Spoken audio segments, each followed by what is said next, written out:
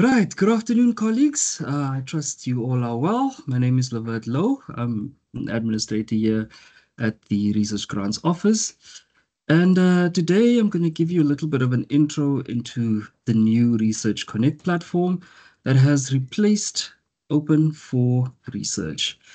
I'm just going to quickly switch off my camera to kind of save us a little bit of bandwidth, just to ensure that all the videos and everything play. Now I have to make sure that I can actually find it. Yeah. There we go.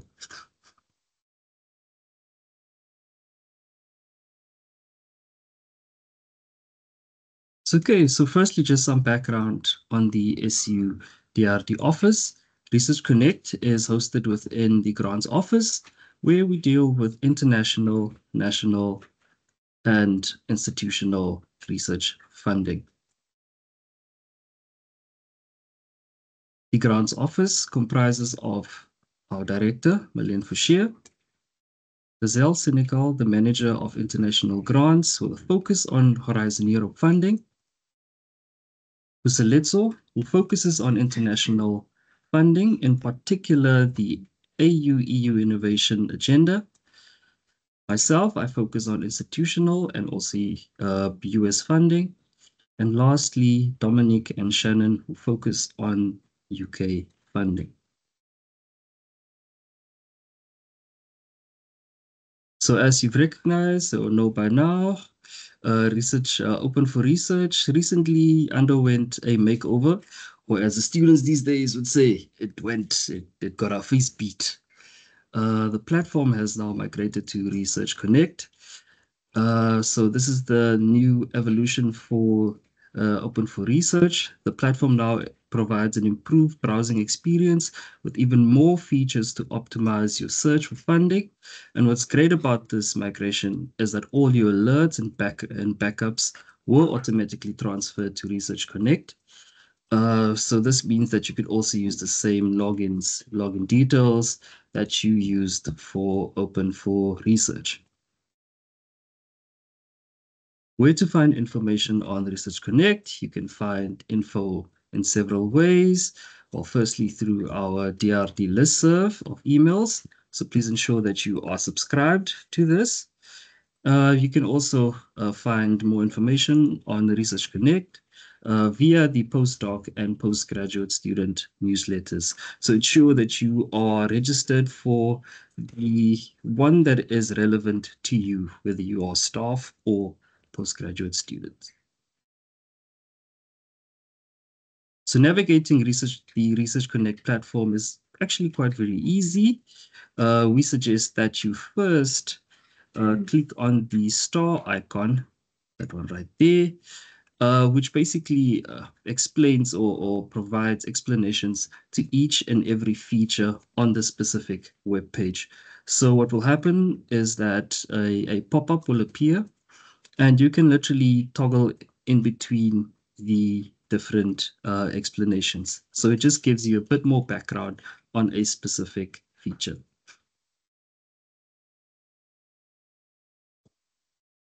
If you also would like to learn more about navigating the platform, under the question mark icon, the one right there, there are a number of how-to guides. And these guides are basically all in video format. And each video is about roughly 2 minutes long. Watching them will take you up to 15 minutes. And what's great about it is that you could also download these videos. And it's legal. Colleague Sebs will not be looking for you. I'll just play a quick video to show you exactly how that will work and how you can access it. Just give it 5 seconds. So as you can see, how to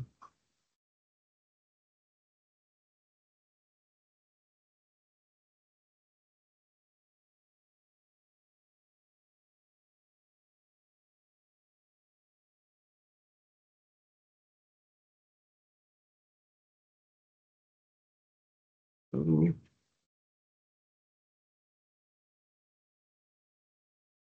there, the download function.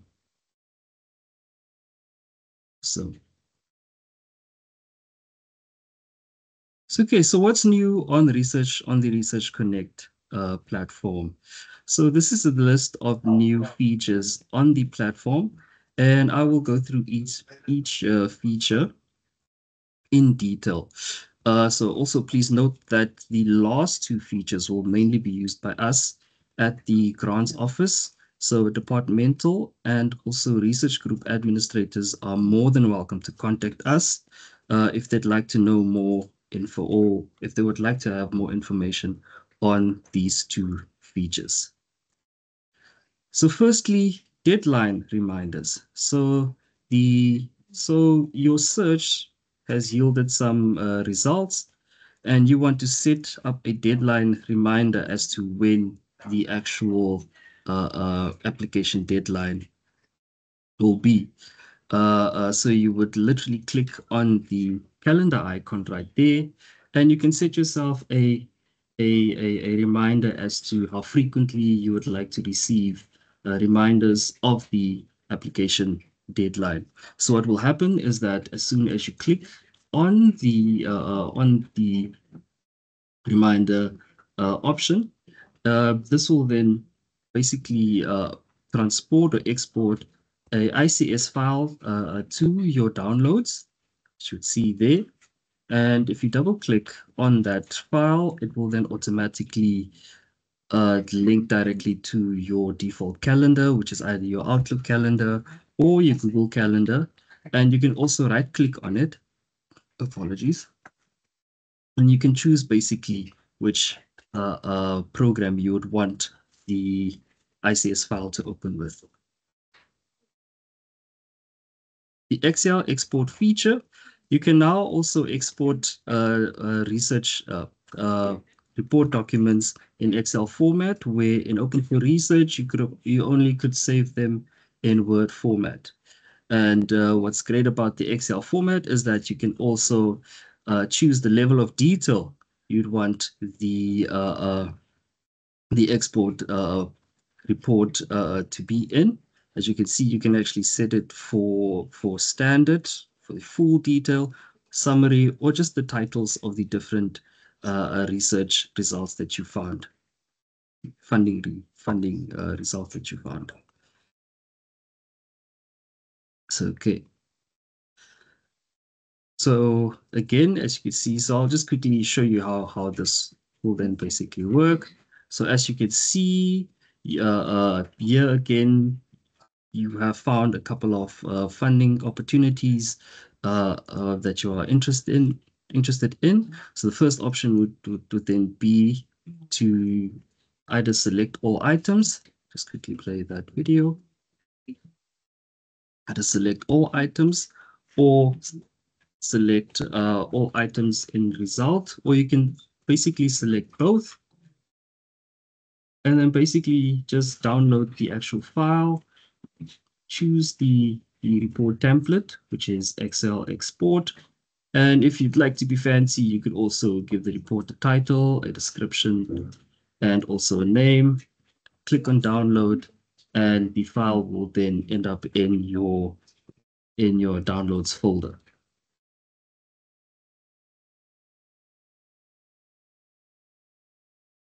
Okay.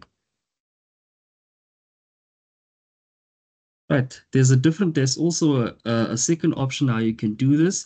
You can basically also just click on the link there where you can just select this result, and you can individually then also select the ones that you'd like to export and then follow the same process. So if you want to have specific results within that Excel export, you can then just go through your list of results and then select the ones that you'd like to have in your Excel export, and then again click on the download option there, and then again go through the process that I've just explained. So the Excel file would look something like this, and you'll have all the relevant details and also the funding corporation included in the Excel document. So the alert frequency feature, this feature is where you could save results of a particular search in a folder, and also set alerts for new funding opportunities that might become available under the search. So how do you do this? You first save the search in a new folder or in a default folder, and then you can then access your saved items by clicking on the folder icon here at the top of the page, right there.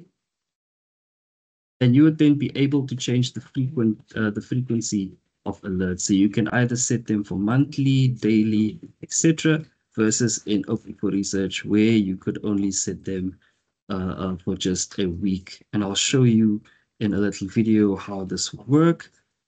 And yeah, let me just quickly play that video for you.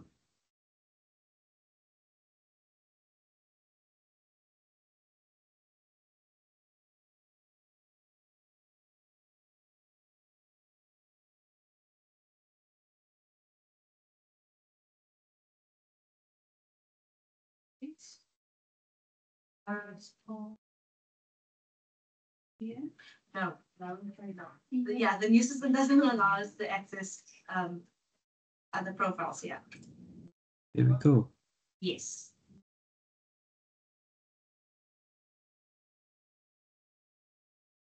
Okay, so on.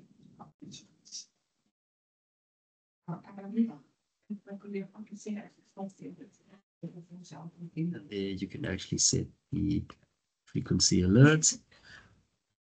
I'd also like to highlight that this feature is how you could actually let your research community platform work for you. And what I mean by this is you can build different searches and save them, name them, and then you can receive these alerts straight to your email. So when a particular funding opportunity becomes available, you would then be able to access it via these folders.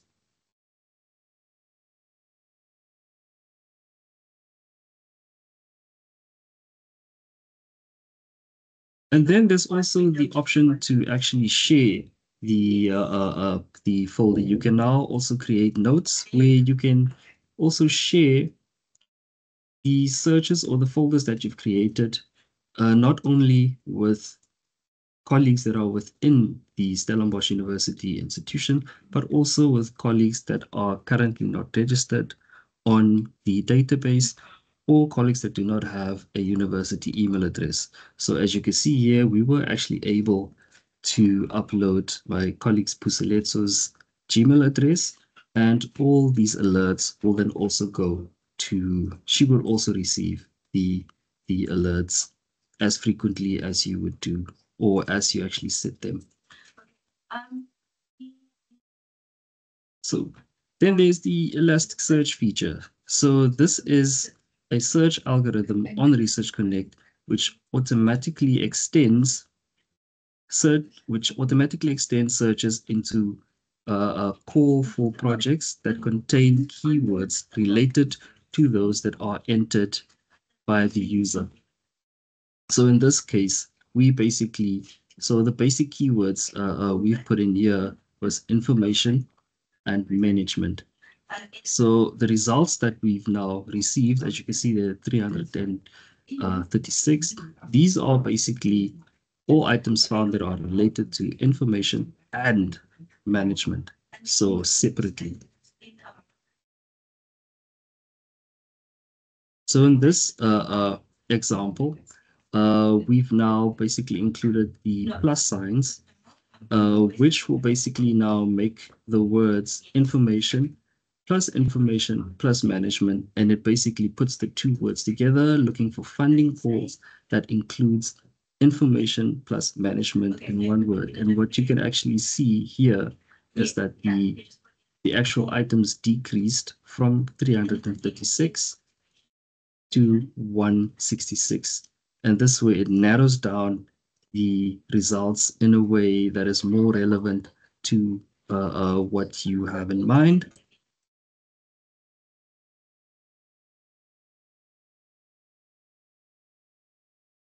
And now by putting both keywords or as a phrase between quotation marks, it refines the search more further. And you will also see that now it looks for basically results that have information management as the actual search. So as you can see, we went from 166 to basically 2 items found. Okay. So all these tips are also available. You would be able to access them by it will be on your main page, and by just clicking on search tips, all the tips will be available as to how you can do combinations and how to refine your searches a lot more. So then there's the filter feature. You can now exclude, and also I'll talk about the range as well. So let me just quickly show you underneath the search bar. Okay, so now you can also basically filter searches to the exact name of the funder, and then also exclude certain funders that you do not that you would not like to see. And you can also then search them in accordance with the deadline dates, and also in terms of the days, month, and year.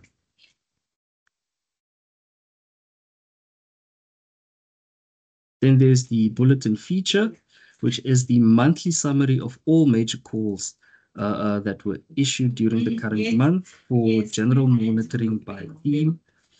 So you can share this and download it as a PDF document, and it'll look something like this. So there it'll show you exactly how many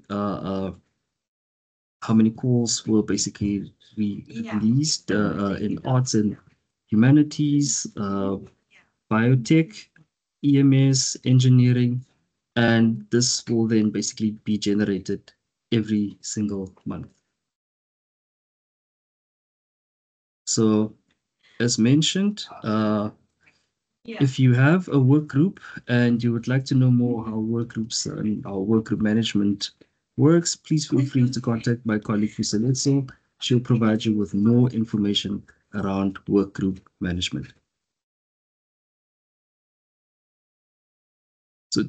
So when applying, so when it comes to applying for funding opportunities, should you find a suitable call and you are eligible to apply, please keep the following in mind. If there is any required documentation that you need in terms of uh, documentation, in terms of certain numbers, serial numbers that you have to also include in the documentation, or you need institutional signatory as required, please let us know and contact the relevant person right there. You can also just send a general email to research@sun with the requirement in terms of if you need assistance with institutional documentation, or in terms of the budget of the actual project or application that you will be submitting. And we will then send the request through to the relevant individual, and this will happen way before the submission date. And so that's it, colleagues. If you'd like to know more, please feel free to send me an email. You can also email us at research@sun, or you can also contact my colleague, Useletso.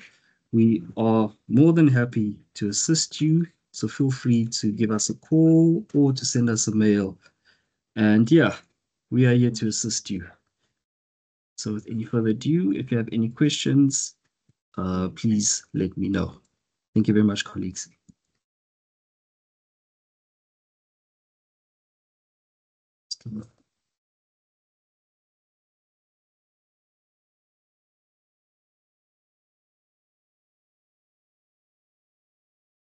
Colleagues.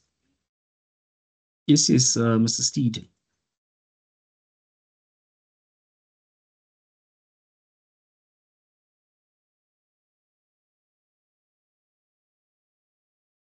Mr. Steed, you. Oh, it was a mistake. It was a mistake. Okay, okay. All good. All good. Any colleagues? Any questions, colleagues? We are here to assist. Again, if anything comes up, you can always send us a mail. You can always give us a call via Teams. We are here to assist you. And yeah, feel free to reach out. So I'll give it another minute.